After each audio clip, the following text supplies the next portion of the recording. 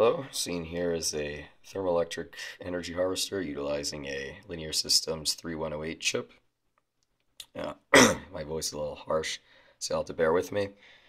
Um, we have a thermoelectric generator over here using a Peltier plate, and I have an ice cube because just the thermal differential from my hand isn't enough to produce enough potential to activate the switching regulator in the 3108 chip.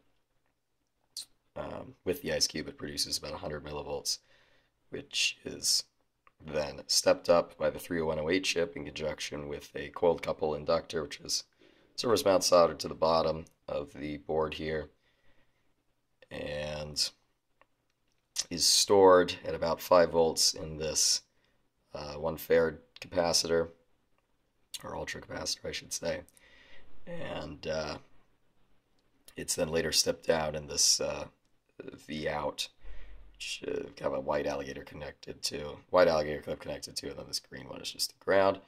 So if I charge it up by creating a thermal differential here, should have accumulated some charge, though I doubt it will fully charge the capacitor.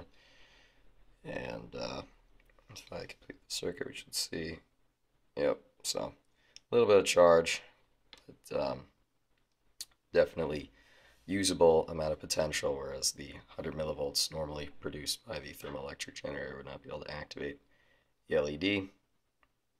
But because it's stepped up and trickle charged into the capacitor, it becomes a usable source of energy. Thank you.